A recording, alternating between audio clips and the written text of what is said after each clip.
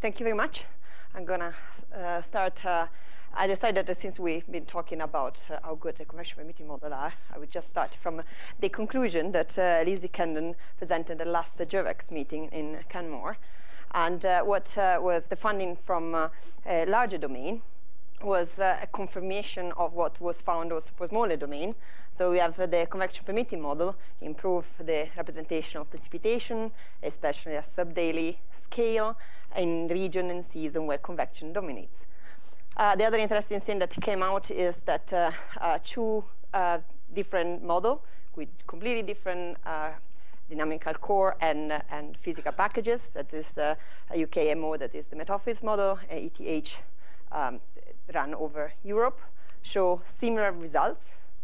And so what is missing now at this point is to estimate uncertainty that are at this convection-permitting scale. So in this context, we have the coded FPS that Stefan nicely presented before me. And then there is the UK CP18 project that I'm going to talk about. So that's going to be the first ensemble of projection at convection-permitting scale, driven by an ensemble of global climate simulation, 60 kilometers, sampling both model uncertainty and variability. It's run over UK only, 12 member, and we will allow it to estimate uncertainty at kilometer scale to support the UK risk assessment study. The project is divided in two phases. The first one is to identify a suitable UK domain, resolution, experimental design for the ensemble, and is using ERA interim. And the second phase is obviously to run and to evaluate the ensemble over the UK domain that was selected in the first phase. So my talk is going to focus on the finding of the first phase, because the release is going to be in spring, summer 2019, and that's when the real results will be presented. So for the optimal configuration of the ensemble, there are at least three factors to consider. Which resolution we are going to run the simulation, always talking about convection-permitting resolution, the physical setting we want to use, and obviously the computational cost, and how these three factors interrelate to each other and affect each other. Because obviously increasing the resolution has mean increased computational costs, which actually mean the length of the simulation, the ensemble size that you can afford. And the physical setting similarly have different computational costs, and some of the physical settings are resolution dependent or might be resolution dependent. So it's like giving an example of what we can afford. So if we go for 1.5 kilometer, we can afford only 40 seasonal snapshots, which might not be enough to say anything about climate change. At 2.2, we can afford 2 slides of 20 years, or 4 kilometers can afford 100 years, keeping always at least 12 ensemble members. So for us, it's not important to understand which of these resolution is better, because we already know that NWP is working on 1.5, and that's the best resolution. So for us, the point is to understand to what extent the advantages of increasing resolution in terms of representation of precipitation outweigh the extra computational cost. So to answer this question, we did a bunch of tests, all run with ERA interim analysis, all between 1996 and 2008, focusing for this presentation in summer and on precipitation. And we divided the test in two parts. First, resolution impact. And we selected 1.5 and 2.2. That's what is used for the deterministic ensemble, for the deterministic and the ensemble forecast in the NWP mode, and the 4 kilometer because it's cheap. And in addition, we consider the 4 kilometer nested in a 12 kilometer domain over Europe. All these tests run with PS35. Get used to with this PS. These are the operational configuration that are different. They change number, increase number for newer one. So it's more older version. And then for the impact of the physical packages, we consider the PS38 as the current operational configuration. The main difference between PS38 and PS35 is that PS38 use a lower mixing length and greater perturbation, something that Mike was mentioning before. We also consider, obviously, a setting that is more similar to what was in PS35.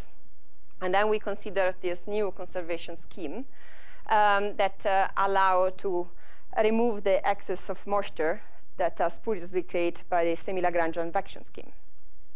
Obviously, this new configuration are meant to improve the performance of the model in PS35.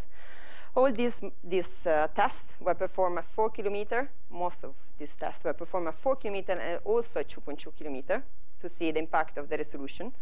In addition, at 2.2, we also did the test on the nesting, similar to what was done here.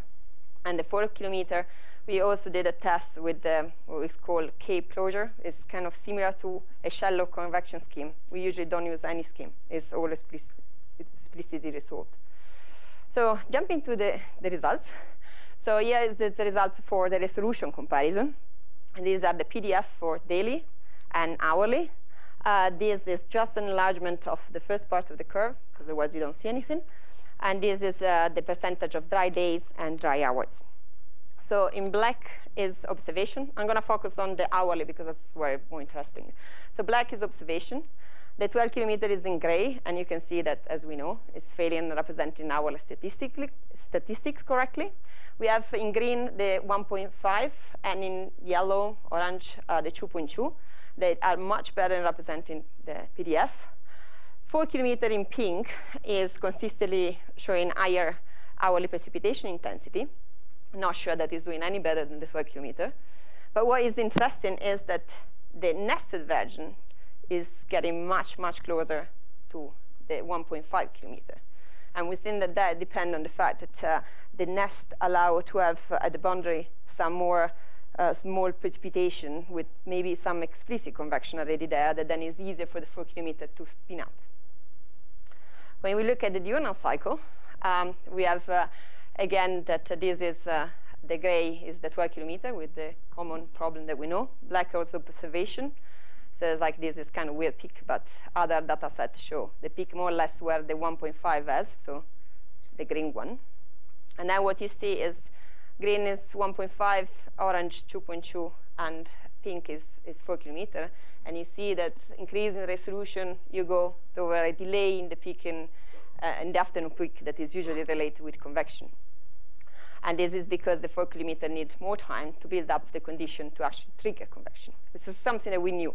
The interesting thing is that the nested version, although it has the same problem than the 4 kilometer, is the dash one, you can see that the peak in the morning is becoming more important, and that is because of the large scale. So it's like in dashed gray, hope you can see, is the 12 kilometer large scale precipitation, and is similar to what we have in the nested version.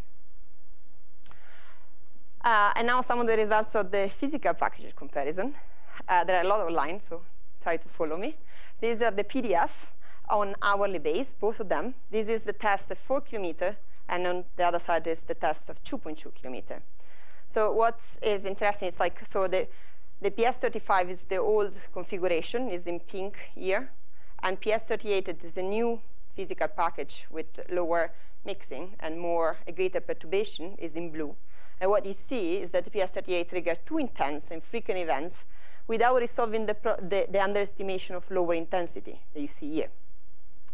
Don't look for this on 2.2 because actually we don't have that one. But so when you increase the mixing line, reduce the perturbation, you get that the black line overlap with the pink line, and the same for the yellow and the black. So it's like that was the main point. The mixing line and the perturbation are the thing that impact the most. What is interesting for us is the conservation scheme, that is the dashed line, either in blue or in black, reduce the probability of intensity above 10 millimeter per day, while they favor the lower intensity precipitation. So it's not just fixed, it's actually doing good stuff. Although the conservation scheme improved the representation of the PDF, it's still, the 4 kilometer here is still highly overestimating what we consider as good, so the 1.5 PDF. So it doesn't solve all the problem. The nest of 2.2 that is in dotted over here, it reduced further the probability of higher intensity, which is what we saw also before. So it's 2.2 get the same results in 4 kilometer. When we look at the diurnal cycle, it's like you can see how big is the spread. We're going to go through that. And that's giving an insight of how the process is changing different packages. So it's like the green line is, let's say, what is kind of reality, is the 1.5 kilometer. The pink is, again, the old version of 4 kilometer. And in yellow is the 2.2. What you see when you pass from the old version to the new configuration PS38, you have a huge jump, which is what you would expect, because we saw that the PDF are overestimating precipitation. But also, there is that the convection initiates much earlier. And that's due to the perturbation that were added. That was why they were added the perturbation. And the other important thing is that the conservation scheme, so you compare the solid line with the dashed line, it reduced substantially the mean precipitation intensity, consistent with what we saw in the PDF. And so it's like you get closer to what we would like to see. And this is true for the 4 kilometer, but it's also true with 2.2. So unluckily, we don't have the PS38 without the conservation fix. But you can see the dashed line, that is the new configuration with the conservation fix. You get a bit, again, it's like the peak is a bit earlier, and intensity-wise is similar, which is what we would like to see. The other question was like, is more important to increase the resolution, is more important than the physical packages? So that's what we're trying to see here. So it's a bit complicated, but is on this side, there is the difference in PDF between, if you look at the black line, this is the difference between the new PS38, the new configuration, and the old configuration. In the pink solid line is the difference between the 4 kilometer and the 1.5 kilometer. And in dash is the difference between the 2.2 and the 1.5 kilometer. So what you see is that the changes are, that the difference when you change the physical package can be much stronger than the increase in the resolution. And similar you see in the neuronal cycle, is the same type of changes. So the black line, when the black line is bigger, it shows that the impact of the setting are bigger than the impact of the resolution changes. So I think that I'm doing very well with time, which means that I spoke far too fast. So the conclusion is that the 4 kilometer is obviously creating too intense precipitation, that initiates too late, something we knew, while the 2.2 performed quite well, we would say very similar to 1.5. Using intermediate nest can help to overcome the intrinsic difficulty of spinning up convection, especially at 4 kilometer, but also through a 2.2. There is huge impact of the mixing length and the perturbation on the results. The mass conservation is very important besides the philosophical reason to apply it, but also because get much better results. As overall conclusion, something that it might be clear, but I like to underline again, the added value to become smaller and smaller every time that you increase the resolution, talking about convection-permitting, but the computational costs substantially increasing the resolution. The other thing is that the change in the physics configuration, at least what we tested, might have as big impact as increasing the resolution. So it's something that one needs to consider as well, not just increasing the resolution we solve all our problems. That's not true. And last thing that for us is important is that the changes that we saw changing the different packages at 4 kilometer are the same as at 2.2. Less strong, but still there. So for us it's important because that means that we can use 4 kilometer for testing, and it's much cheaper, and we have the possibility to test more. And to conclude, I'll give you a flavor on what I would have liked to present you. So that is the kind of idea on what is going to be UKCP 18. So in the end, we decided to go for 2.2 kilometer resolution. We are going to go for a reduced mixing length with the mass conservation and nested on 12 kilometer. So we are going to have the GCM, the RCM, and the CPM for 12 members. Actually, there are a bit more, but we had to discard some. And we are going to manage to afford, we actually managed to afford 3 time slice. So 1980 to 2000, 2020 to 2040, and 2060 to 2080. And that obviously is going to be used for climate impact study as well. And I think that's it.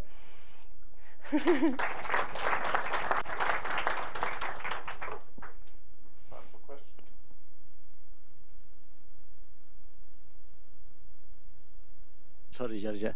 I have a kind of 3 different questions. I don't know which one to start with, but I'm trying to be fast.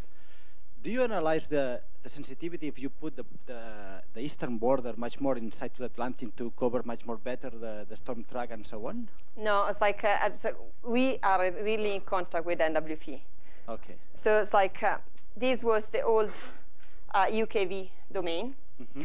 Now the NWP is using a much larger domain, but toward the south. So if anything, you would have to extend the domain souther. Not to the east? To the east, no. Sorry, to the west, sorry. To the west. Yeah. To the west, this was found being okay. If you decrease it even more, then you miss all the precipitation coming here, true.